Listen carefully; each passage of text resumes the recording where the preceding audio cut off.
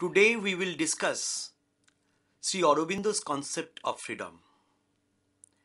You know, friends, that Aurobindo, who was born as Aurobindo Ghosh, was an ardent philosopher and an advocate of freedom.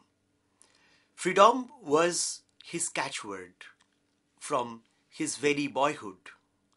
You know, his father, Krishnadhan Ghosh, was a westernizer who sent Aurobindo along with his elder siblings to England to study there and ultimately to become a member of ICS, Indian Civil Service.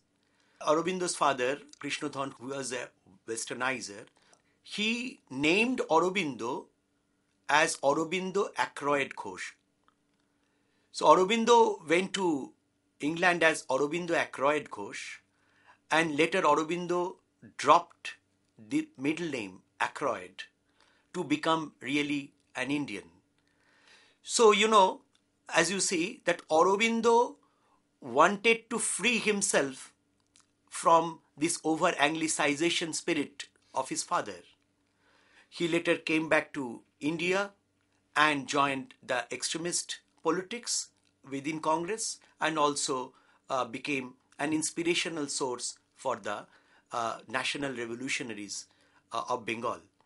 And he was an ardent philosopher of national freedom, and as well as he was also wanted that individuals should emancipate from the bondage of the world. And while in the West, while in England, he learnt about the Western concept of freedom. And he also, when he came back to India, he learnt about, and he realized the Indian concept of freedom, what is the meaning of it.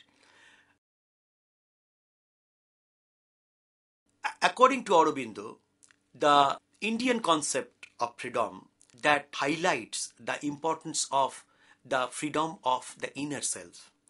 While in the West, from the days of Renaissance, Enlightenment, modernization, and everything, the West had mainly aspired for external freedom for achievement of various material or bodily comforts the West ran for.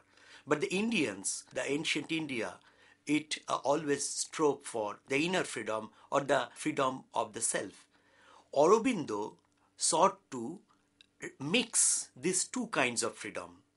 He knew that for our development, for the development of the society, for the development of individual, we need a mixing of these two kinds of freedom, that is the internal kind or the spiritual kind, and the external kind, that is the material kind. And you know, Aurobindo wanted to reconstruct the society for betterment of the individual, for the betterment of the society, but at the same time he wanted to preserve the culture. So without sacrificing one's own culture, especially Indian culture, Aurobindo prescribed a path of development towards the goal of freedom. Aurobindo, as we have just indicated, Aurobindo tried to distinguish between the Indian kind of freedom, ancient Indian kind of freedom, and the Western kind of freedom. And I quote from him: "We move from," Aurobindo writes, "from a state of bondage to an original liberty. This is what our own religion teaches. That is what our own philosophy suggests as the goal towards which we move is mukti or moksha." So Indian philosophy moves towards mukti or moksha or emancipation. Emancipation is higher than the Western concept of freedom. Western concept of freedom mainly relies on the material aspects of freedom. But Aurobindo knew that this kind of freedom, the external freedom, is also necessary for the fullest development of any mortal being. And so he also added that we have been moving on parallel lines towards the same end. they have found out, they means the West, they have found out the way to external freedom. We have found out the way to internal freedom. We meet and give to each other what we have gained. We have learned from them to aspire after external as they will learn from us to aspire after internal freedom. Aurobindo's central philosophy is, transcendental, it is evolutionary, and it is teleological. And likewise, Aurobindo's concept of freedom also moved in that fashion. And according to Aurobindo, the human consciousness also moves from one stage to another and again to another stage, that is upwardly it moves. It moves from infra-rational stage to rational stage and then to super-rational stage. The consciousness, the human consciousness of infra-rational stage was basically emotive stage. And although it had attained something spiritual at that time. For example, in ancient Greece, the human civilization had achieved many spiritual realizations, many knowledge also it could gain. But and also in ancient Indian civilization during the Upanishadic time, Indians, they achieved many spiritual height. They could put forward philosophy of spiritual realization through Upanishadic texts. But at that time, at the infrarational stage, humans could not achieve the reason, could not achieve the rational perspective. So at that time, humans were mostly bound by their emotive factors. But during the rational stage begins at the time of Renaissance, after the time of Renaissance and Enlightenment. At that time, Aurobindo says, when not a class or a few, but the multitude has learned to think, to exercise its intelligence actively, it matters not at first how imperfectly, upon their life, their needs, their rights, their duties, their aspirations as human beings. Unquote. So, reason, the rational time, the rational age, that gave this spiritual achievement a new rational look, when a man is not driven by his emotional commitments only, emotional drives only, but he can look beyond it by the help of reason. Rational stage has three kinds of varieties. Rational freedom has three stages or three varieties. The first is the individualistic variety, individualistic or liberal democratic variety. Then there is socialistic or communistic variety. Then there is anarchic variety. Individualistic variety, it developed in the West when some individuals, in the name of the collective, in the name of the community, ruled the world, although in democratic process, through democratic process. It allows the people to exercise their so-called voting rights or democratic rights, but actually few individuals, they decide over others. And this system is extremely competitive, or this system is overtly competitive or over competitive. And to replace this system of rational order, of individualistic democracy, came a new order called socialism. Socialism tried to accommodate new things, what was missing in the individualistic stage, that is the equality of opportunity. At the individualist stage of rationalism, every emphasis was laid on individual freedom. But in the socialist stage, it was seen that equal opportunities should be accommodated to all. Now there is a clash. The individualist philosophy, it does not give enough consideration of equal opportunity, and socialistic order, it does not give much importance to individual freedom. So there is a dichotomy between individualistic democratic order and the socialistic or the communistic order. Aurobindo rejected both. Aurobindo rejected both these systems of extreme individualistic, hedonistic type of democracy, and also he rejected the absolutely freedomless type of communism or socialism or Nazism or fascism, and they rejected it as instances of totalitarianism which neglected individual freedom like anything. Aurobindo finally comes to the third stage of rational order of freedom, that is the anarchic stage.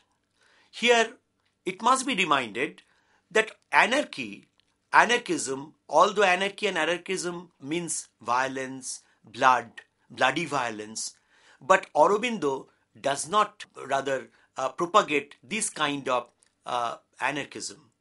According to him, this kind of anarchism, which is directly linked to bloody kind of activities, that has no place in his philosophy. Rather, he put forward a philosophy of anarchism like Gandhi, when distinction between internal freedom or the external freedom will be obliterated.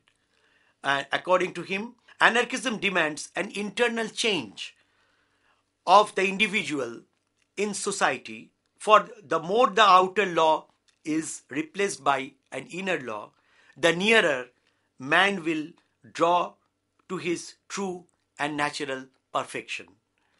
This further evolution demands the growth of a higher form of freedom, which only an anarchic order, a rational anarchic order, a philosophical anarchic order like Gandhi. Gandhi also advocated philosophical anarchism, So like that, this further evolution demands the growth of a higher form of freedom.